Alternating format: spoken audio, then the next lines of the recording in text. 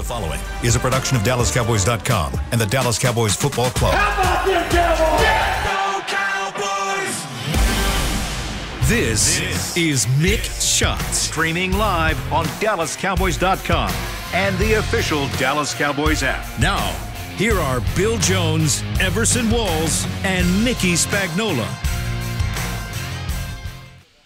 And it's time for a trade deadline edition of Mick Shots from inside the SWBC podcast studio here at Ford Center at the Star in Frisco. A tamper-free edition of the trade. Tamper-free, I like that. Tamper-free edition of the trade deadline as we are now 90 minutes away. We don't need no 89 minutes away. We don't need no stinking trade. From the trade deadline. So when we finish, it'll be 30 minutes till breaking news, right? Is that what you're saying? That's exactly, yeah. Or 45 minutes. I dare say we will have nothing to report. There will be nothing to report after we go off the air. I would agree with you. Yeah. I think Jerry Jones agreed with you already. So why are people going to stick with us for 45 minutes? You got to build it up. We've got all we got stuff. Kind of stuff. We got Mick Shot rant. That's you know right. What I mean? Forget that, man. We got the rant. It's called a tease. Oh, see, TV guy. Right. TV guy Bill. He don't think anybody else listens to Jerry Jones but us. Yeah. Okay, so we believe it when Jerry says that? Well, he said that they're not pursuing anything, but if the phone rings, I'll answer it. Okay. He did say that Dak was going to play this weekend, this past weekend. Mm-hmm. Yeah, he had us all fired up. You know what? You're right, Bill. I can't believe anything else that this organization says. Except here on Mick Shots. That's right. So since you brought up the trade thing, yeah. I was going to ask you, do you ever remember when you were here playing a mid-season trade, like something that just astonished you? No, not necessarily mid-season trades, but I'm sure we had some. I mean, you had things you picked up, guys, maybe. When was your last year here? We had cuts. When was your last year here? 89. Okay. Yeah, it was horrible. Was there not a mid-season trade in 89? I'm thinking back. Yeah, a rather large mid-season trade in 89? 89? Mid-season? Oh, well, Herschel. Yeah, okay. Yeah. Okay. That was But I meant not on the trade deadline necessarily. I sort of meant somebody. No, you're right. Like you're right. They got somebody. Yeah. What was that? 80, I think they got more than somebody out of that trade. Well, they did. I get you. Okay. So yeah, we sent him away. And got 9. Right, 1 for 9. Is that what it was? Or 18, however many you want to multiply by the draft picks. Well, it was five, initially 1 for 9. 5 players, I think it was. It was, and including the draft and picks. Then we found picks. out later that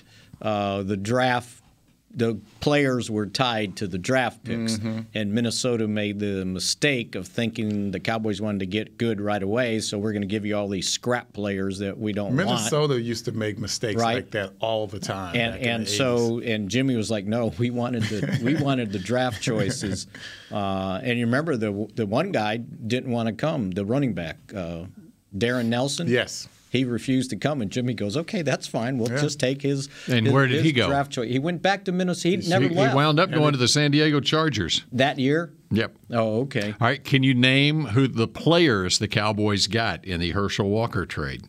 David Howard, Ike Holt, Jesse Solomon, Darren Nelson, and there was a defensive end that was, I'll tell you the story, I forgot his name. Want me to tell you the name? Yes. And then you can tell the story? Yes. Alex Stewart. Do not remember him. So he did nothing here, right? But Ed Werder, I think he wrote this, that Alex Stewart looked like Tarzan and played like Jane. Uh-oh. And a day or so later, we're walking through the locker, the outer part of the locker room at the ranch, and here comes Alex Stewart. And he sees Ed, and he basically confronted him very loudly. Yeah. But you know what? Ed was right. Yeah, I mean, he was right. And sometimes if you tell the truth, it hurts. Yeah. I mean, you can be angry about it. Maybe Ed shouldn't have said it, but we're big boys.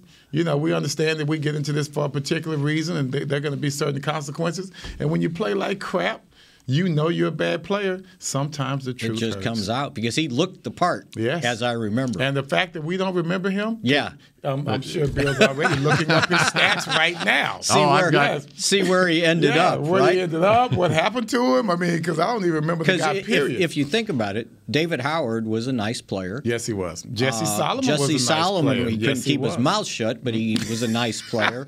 That's why Jesse was my boy. He fit right in. That's right. That's right. He and Everson. Jesse, man. He and Everson were...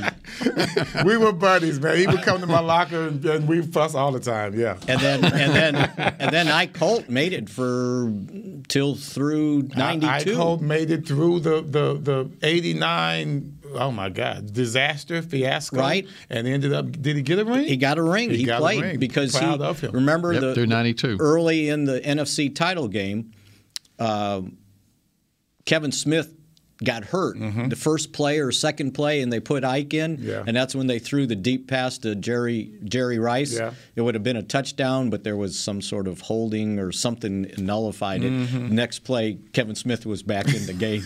Well, you know, Ike Holt, I know I had a very unorthodox style that Tom Landry did not appreciate, and I get that. But Ike Holt's, his technique was probably worse than mine. No, probably. It was. He lined up deeper than I did. At least I had a back pedal. Ike Holt would back up 10 yards. He would line up at 10 yards and wouldn't move. He let him come to him. Yeah, he let him come to him at 10 yards. I mean, you just don't do that. I mean, even the DBs this weekend were closer than that. So you were already gone. I think I've told this story before, 90 or 91. Yeah, right? I was gone. Cowboys didn't have anything of a pass rush. And remember how good the Eagles were at that time with that front four? Yeah. And so we're in the Troy Aikman remembers too. Yeah, we're in the locker room one day, and they're talking about we were talking about just kind of shooting the bull with him, and there was a couple other guys about their Eagles pass rush. And he goes, yeah. He goes, let me show you how their DBs play. So he gets down in his stance, got his hands on his knees, and he starts backpedaling. And he goes, 1, 2, 3. Okay, man, I'm good. Because the play would have been over, right? He only had to cover for 3 seconds. Like Chicago Bears defensive backs. Exactly. Yes. And it was the funniest thing. I'm good. And so, we used to get so jealous with that. Of course, we had doomsday at the time in the 80s, doomsday too, I guess you might call it. But there were times when, the flex defense holds your D-line back. Yeah. And there were times, especially with the play action, we were sitting ducks back there. And we would get so jealous when we would see how Mike Downs was forced because he was part of that run defense. The free safety is part of the run defense. That's the kind of responsibility Mike had. He had to be close to the line of scrimmage on alignment. He's no more than 10 yards. Then you look at the other DBs and other safeties, we can't even see them in the film. They're out of the TV They only screen, have 10 right? people on the field because the safety is 20 yards back. And Mike Downs used to hate that because he did not have that luxury. Now, Jesse Solomon was good. Yes, he was. And he cost me... He was fast. He cost me my mustache, by the way. Oh, yeah? In 1990, right? He was holding out. Yeah. And we were in San Diego for a week. And I had been corresponding with him back and forth, checking, you coming, you're not coming. So I called him one day, and he told me, he goes, I bought my plane ticket. I'm coming tomorrow. Well, I get in an argument about his status with Mike Fisher. And so I think I've got inside information, right? And it's like, yeah, I'll bet you he's coming. No, he's not. And he goes, what do you want to bet? I said, I'll bet my mustache, right? Well, Jesse changed his mind. And he didn't come. He had the ticket, and he didn't show I got to think that he knew he was aware of that. Yeah, right. Like we had a bet, I'll screw this guy, just right? To screw you. And then when he showed up, we were back. I think he didn't show up until training camp was over. We were back here, And he showed up the first day, and I think we were interviewing Jerry or interviewing him, and the two came together, and Jerry was going to, bury the hatchet and say, okay, welcome back. And he shook his hand and said, good to be here with you, boss. And he called him boss like 3 times. And I was like, oh, boy. I said, this isn't going to last very long. Okay, just real quick. And David Howard ended up getting traded with Lockhart, right, yes, to New to England. The Patriots. Yeah. All right, just real quick. I'll run through the draft. The trade. Yeah. Okay, yeah, those players, and here are the draft picks, okay? These are the unconditional picks. The Cowboys got Minnesota's first-round pick in 90 and second-round pick in 90 and their sixth-round pick in 90. So 3 draft picks that were unconditional.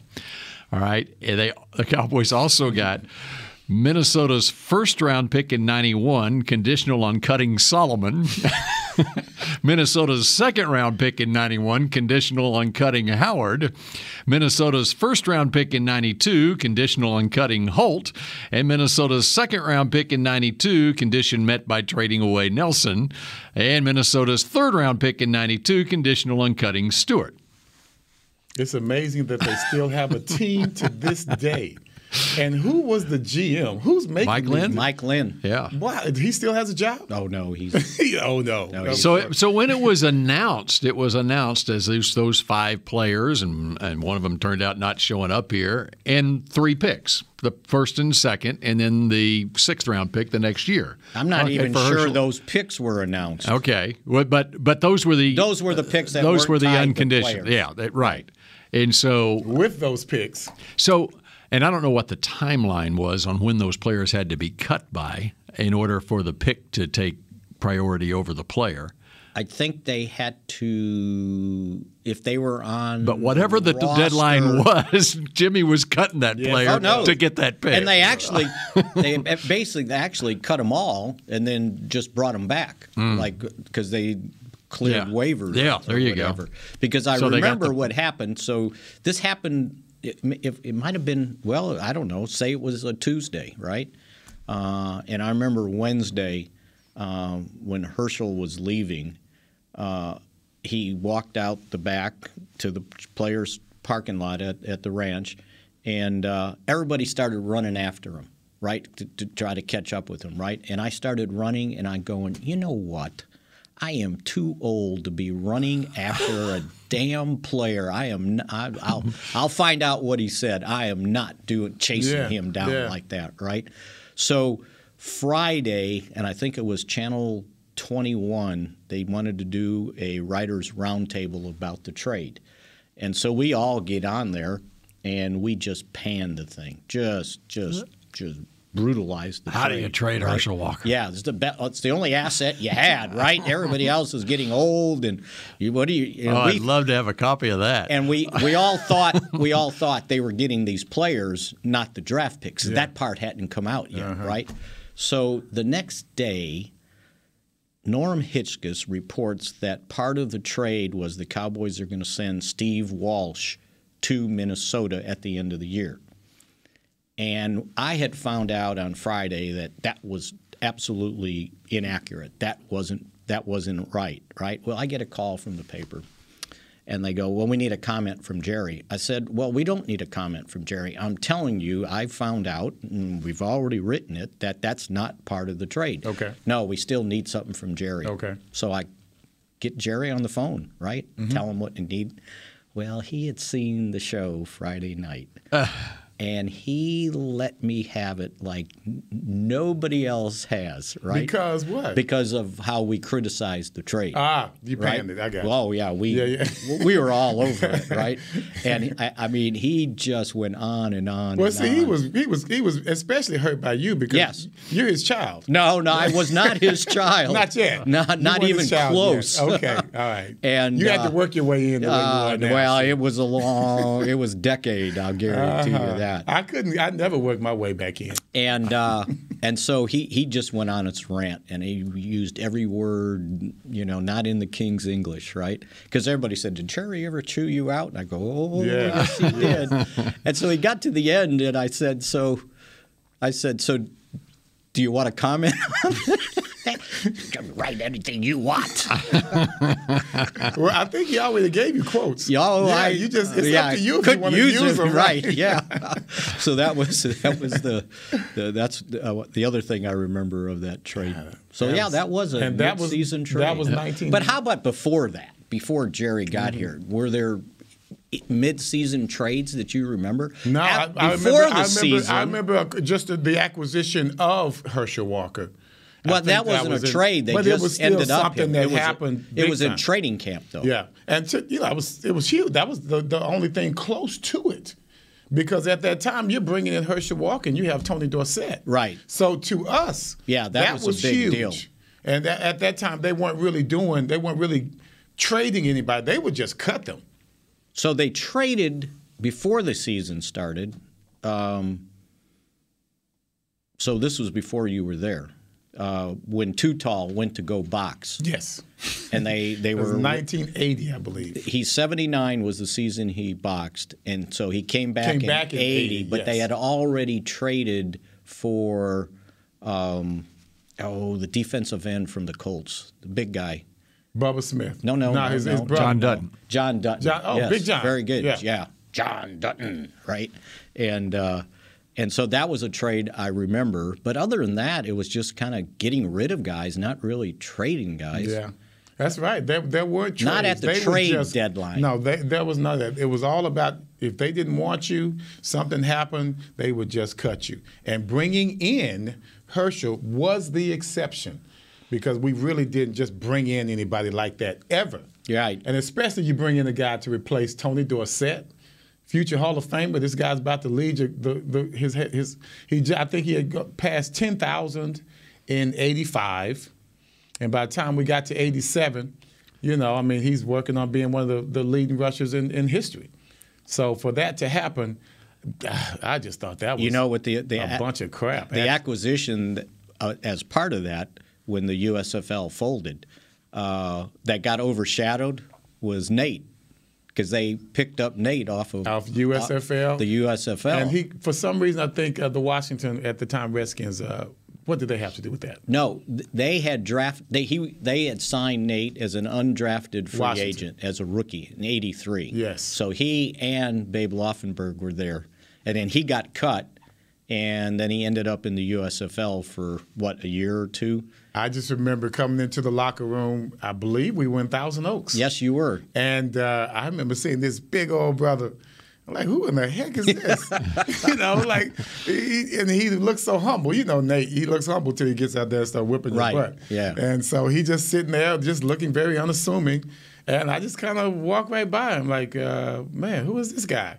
I really just didn't know what to expect. And then you remember he got nicknamed the Kitchen because he was so big. He was so huge. Because he was bigger than the fridge. And I must admit, it wasn't impressive because he was that big. Yeah. And so you're thinking, he can't be any good. As a matter of fact, you're just thinking that, right? That's just first impression. We were talking about how players can have an effect on the coaching staff, like tell them, hey, this guy can do this or this guy can do that. He goes, I might not have been here today had it not been for Randy White and John Dutton. And who else? He pointed out somebody else on the defensive line. He said they actually went to Coach Landry and said, hey, this guy's got something. Yeah. He said, they saved me. Because he said, I was so big and fat. Yeah. He goes, They saw the potential. Yeah, because at that time, remember, Tom didn't want anybody on the offensive line more than 280. Man, if they were 280, they were huge. And this guy comes in at 340. Yeah, Tom Rafferty, the center, I think he was around 260 pounds. Yeah. And little did we know 32 years ago that on trade deadline day, which is also election day, that Herschel Walker would be running for United States Senate one day. That's pretty good. That's a huge circle we just tied. But it's a necessary circle. That is very good, William. I got to admit, because that's just as ridiculous as all of this crap that we're talking about. And Bill, what ticket is he running on? The Trump ticket. I think everyone can figure that out. Yeah. The guy he played for. Well, he's probably before he became a Dallas. Before he became a Dallas Cowboy. Probably still New Jersey Generals. Paid by him, right? That's He had a right. personal service He wants contract. his money's worth. So, you get out there and run for Congress. Okay, that's a trip down memory lane. Now and we're going to get back into on what Mick Mike may Shots. have done on trade. Okay, that's coming up next.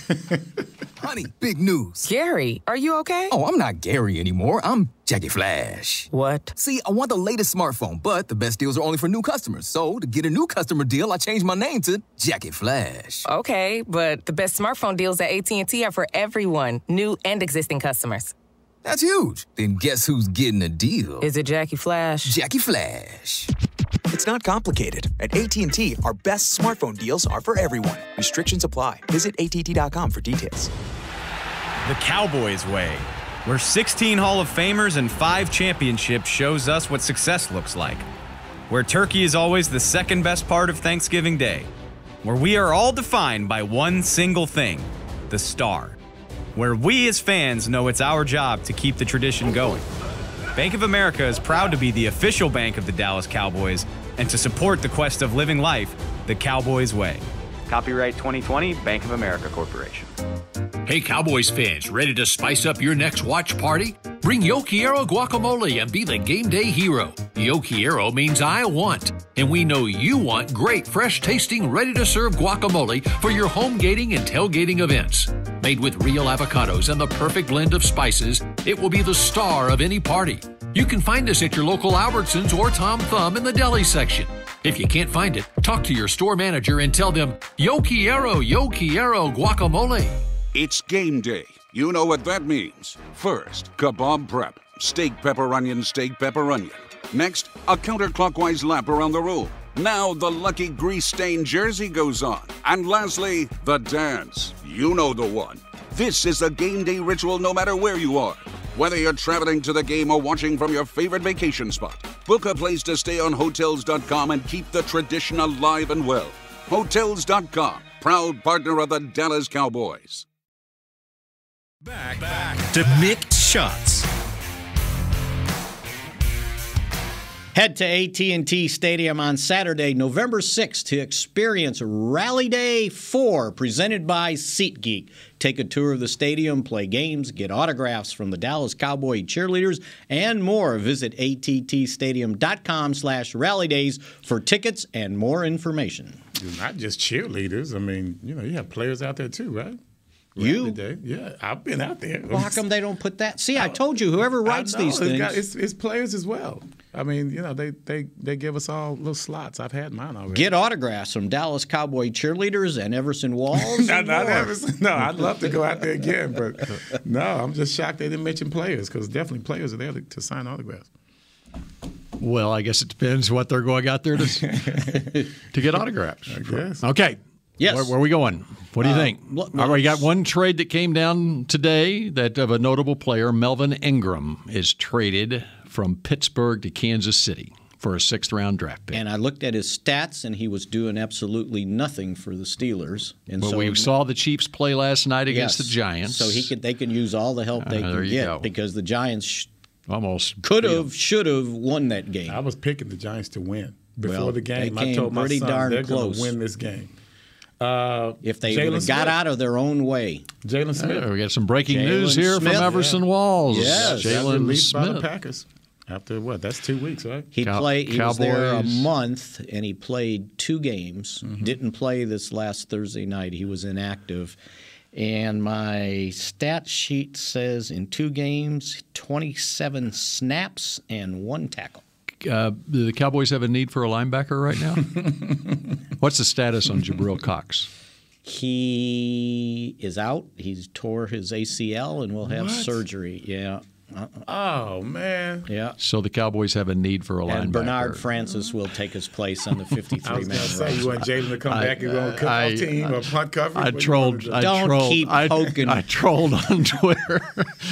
And did you get responses? Yeah.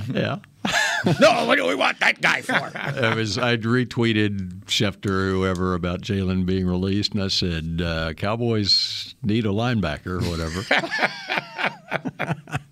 I mean, but when you see something like that, I guess it's justification for making the move. Right. Initially, it was, surprise to some people, not to us in this room. but also the disappointment from Van Der Esch and things of that nature.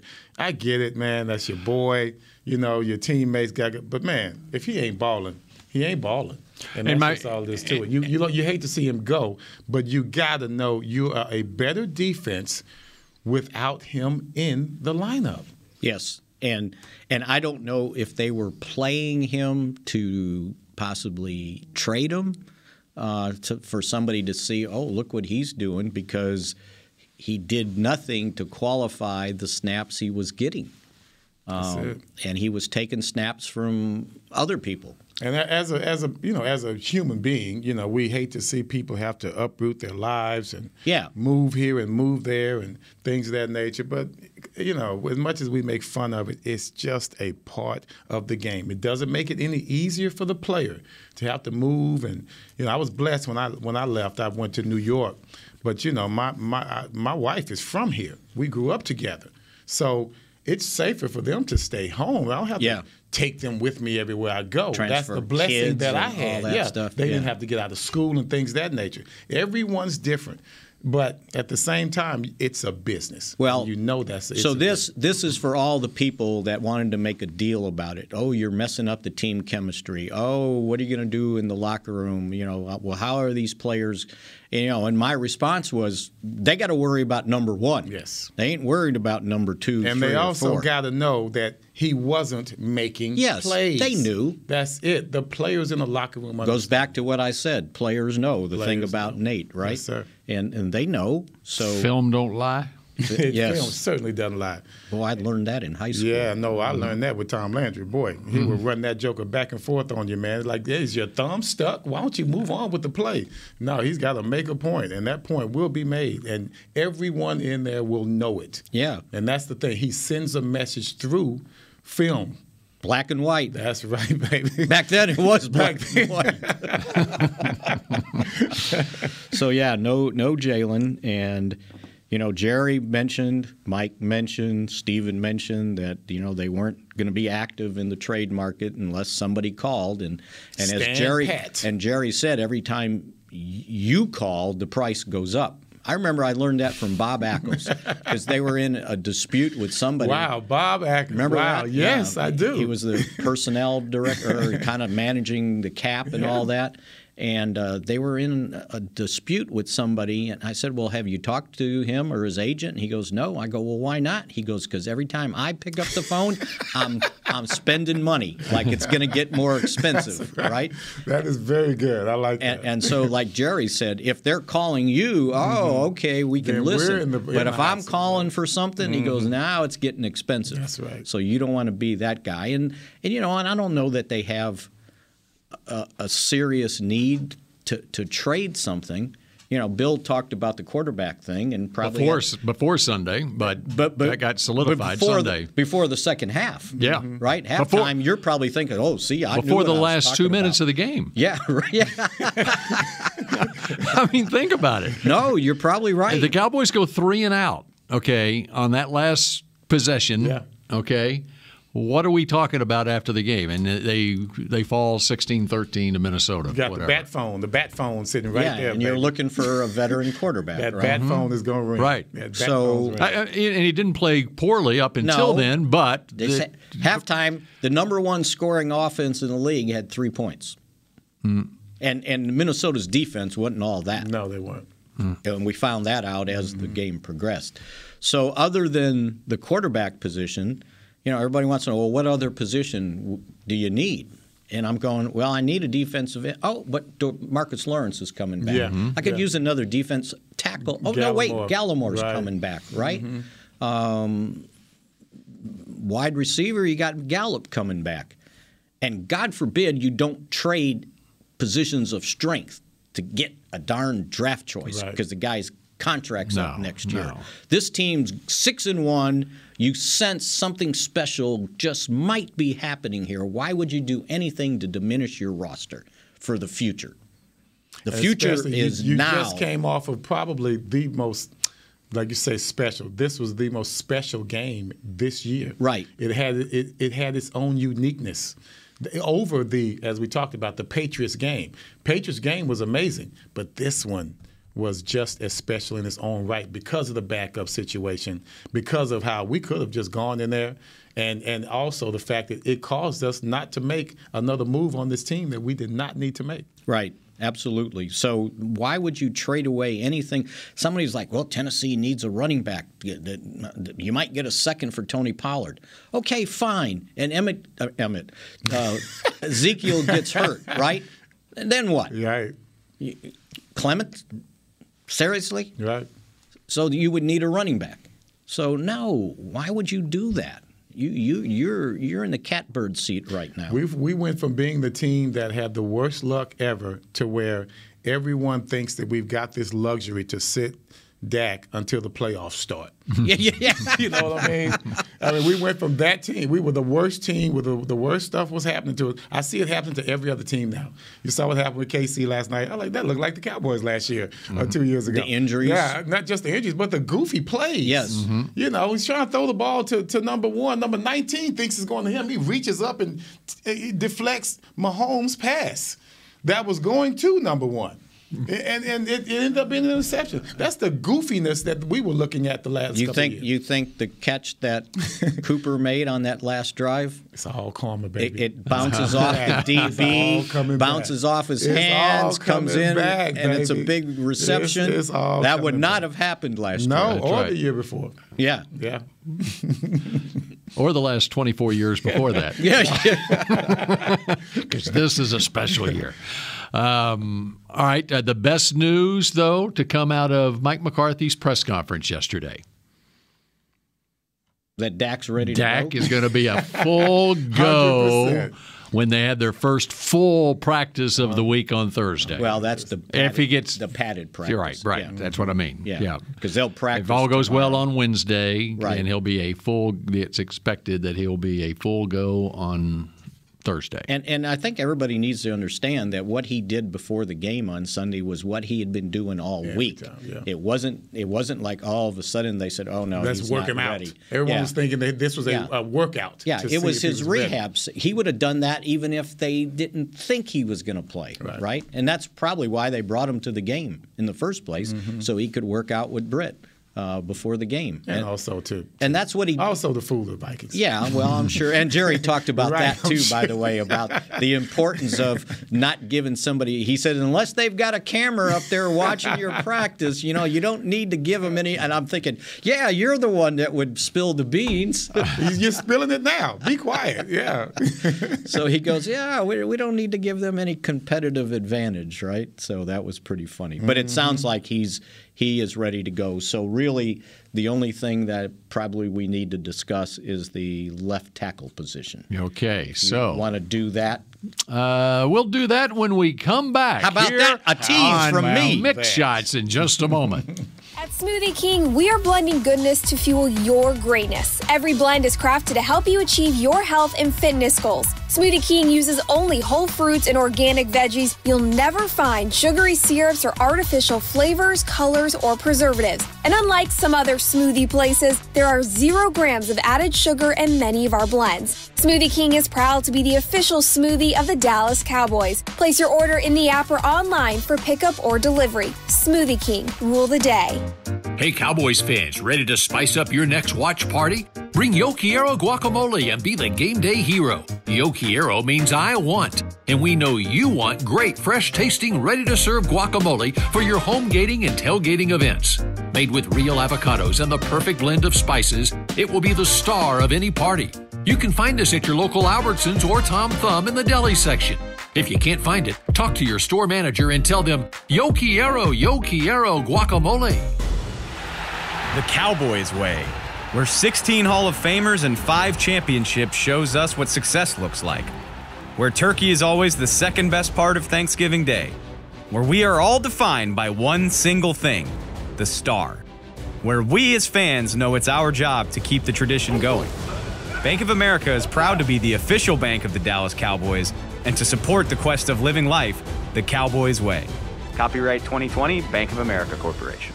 Hi, I'm Clint Tillison with United Ag and Turf. Before you can park yourself in front of the game, park yourself in a John Deere and power through your chores. Our Land Run package is a 1025R, 25 horsepower tractor with a loader, rotary cutter, and a box blade for $229 a month. And the price you see is the price you'll pay, no surprises. So don't miss another kickoff. Visit UnitedAgAndTurf.com. Offer ends February 1st, 2021. Restrictions apply. See dealer for details. Now let's get to work. Back to Mick Shots. Be the first to receive new offers, event info, and more when you sign up to receive text messages from the team. Text Cowboys to NFLDAL. That's 635-325 to receive 10% off your next Pro Shop order. Message frequency may vary. Messages and data rates may apply. You got to do that part real fast. Yeah, faster than that. You got real low and real fast. That's it. We'll work on that. Yeah, we got to work on that. That's where Douglas Barraclough comes in. That's right. He speeds up your... Right. Make it sound right. That's right. All right.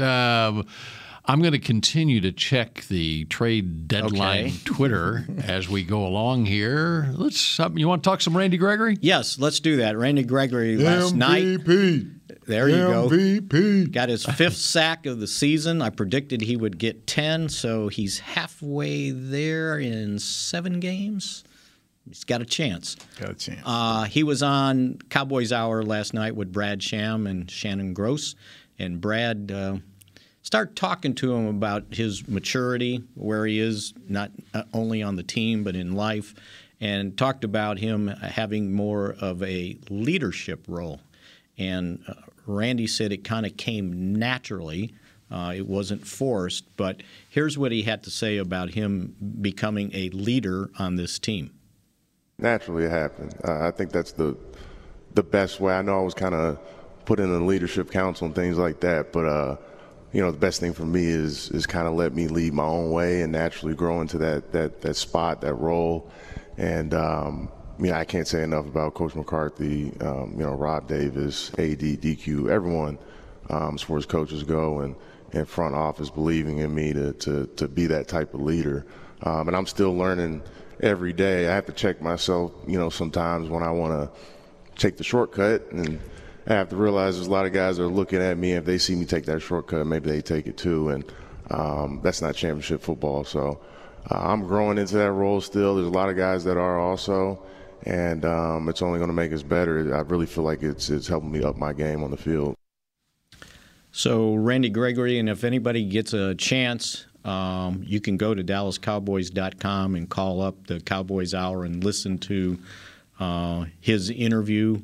He was really good about talking about the team, the defense, his life being in an order, not just. And he said I finally figured out my personal life was tied to my professional life. As my personal life got in order, my professional life got in order.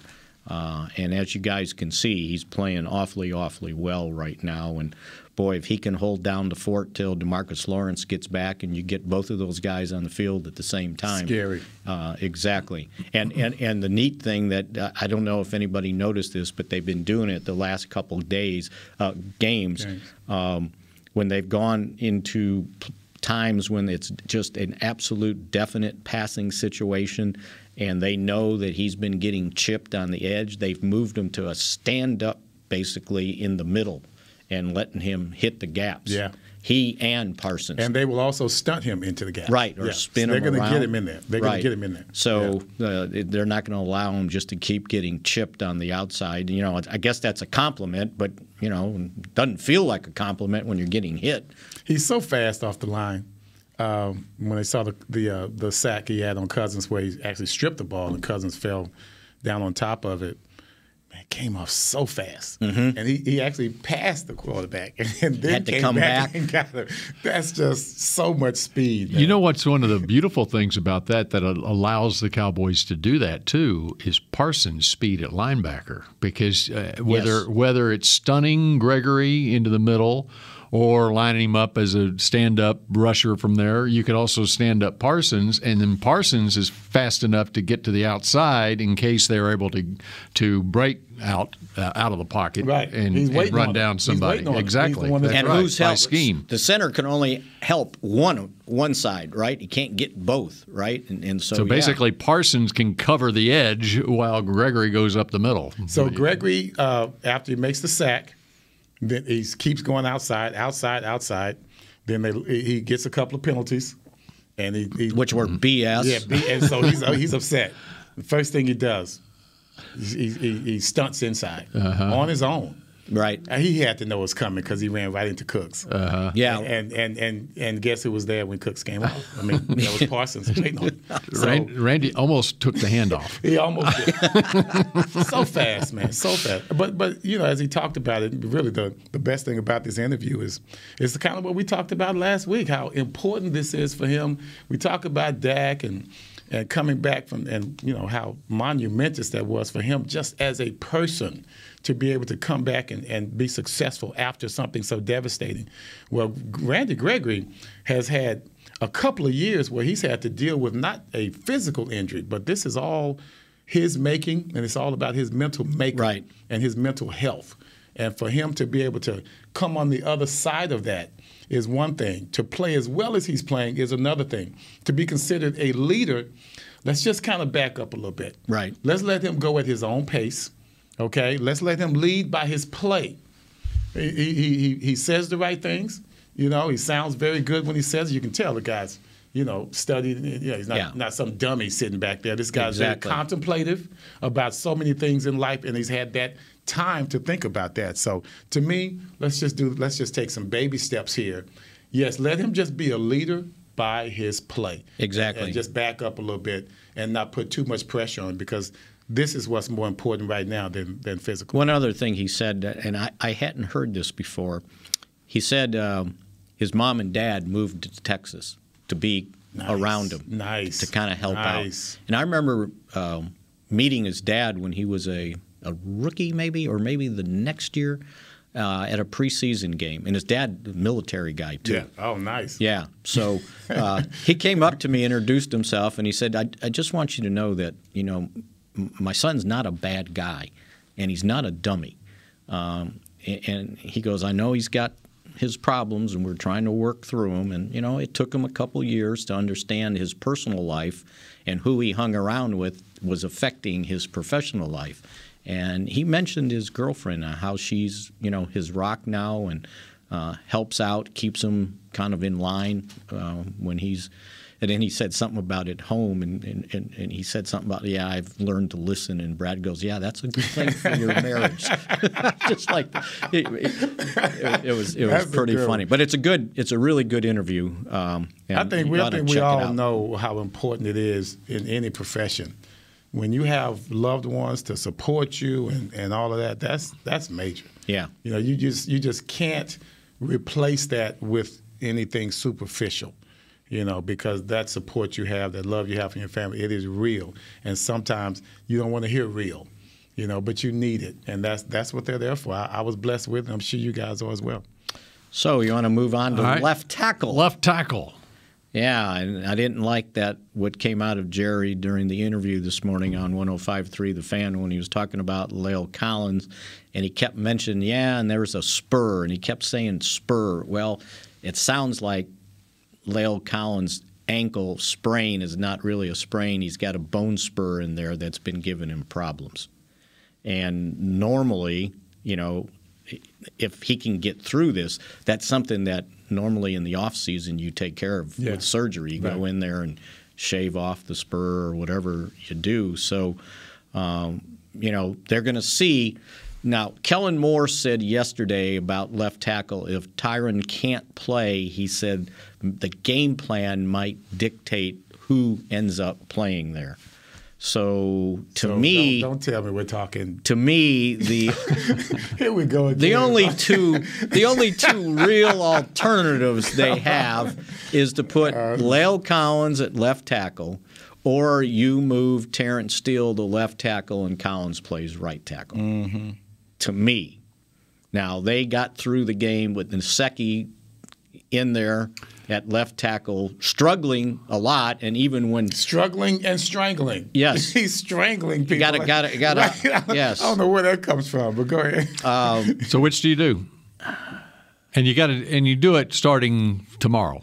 Yes, because McCarthy was asked how well did Nseki play, and he said he did better against the run. He struggled in pass protection. Yeah, we could see that. So to me, pass protection, that's optimum when you got I know exactly what I do. Yeah. Tell me. Steele plays left tackle, Collins plays right tackle. And the reasoning behind that would be when the Cowboys, the last half of training camp, maybe more, when they were practicing the second offensive line, Steele had started off at right tackle.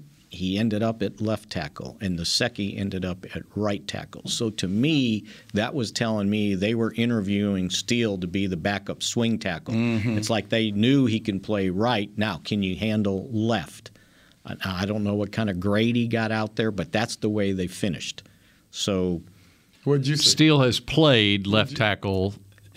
They both have played left tackle, but in the NFL, but more recent. In the NFL, yes. Steele has played left tackle. Right, and Lael hadn't played left tackle since LSU. And we aren't sure. And Collins is coming off hip surgery last year and hasn't played since one game since 2019.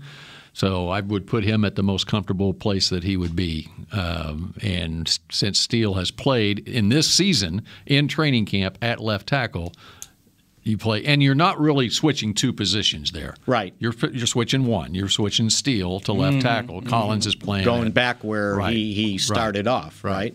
So it's not like you're changing two things. Right. And he's played next to Martin before. That's no big deal on the right side.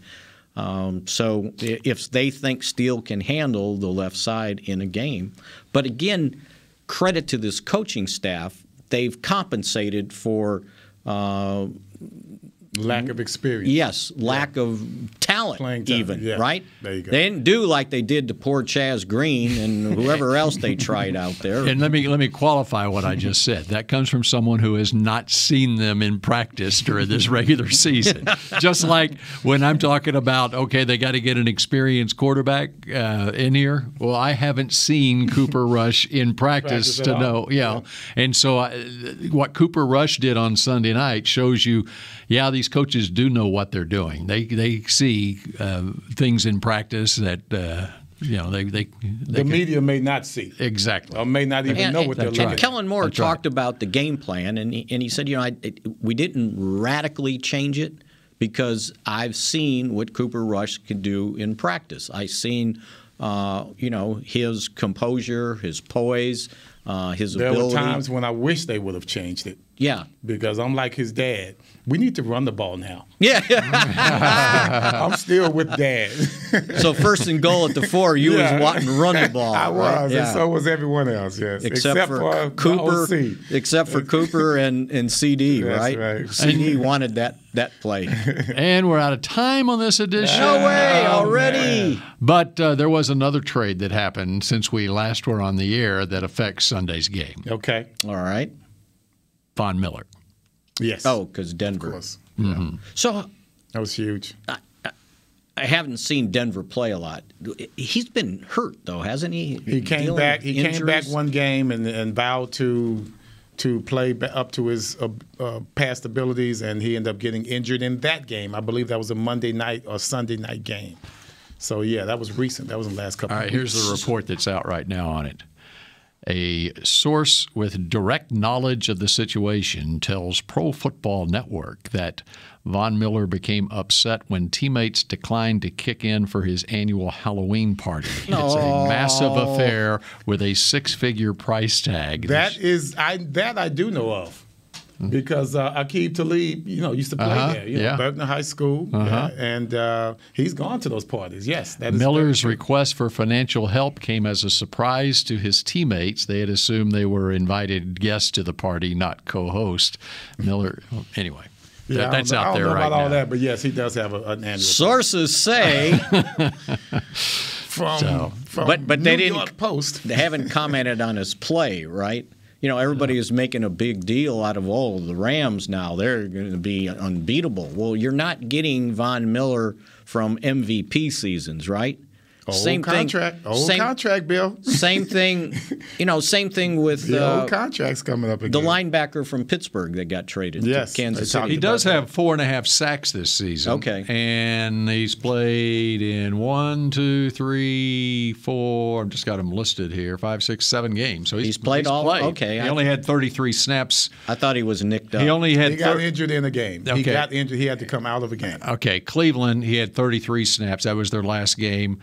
And he actually was last week's game, and prior to that, he had maxed out at 58 snaps 2 weeks before that against Pittsburgh. So okay, all right. Well, that was probably the game he came out. Maybe of. he can help out, but Pittsburgh traded. But it's not our problem now. No. As Mike McCarthy said, if he fully approved that trade, that was good timing. One less headache to deal with. All right, that does it for this edition of Mick Shots. When we come back on Wednesday, we'll talk about all the deals the Cowboys made by 3 o'clock today. Go Cowboys. This has been a production of DallasCowboys.com and the Dallas Cowboys Football Club. How about this, Cowboys?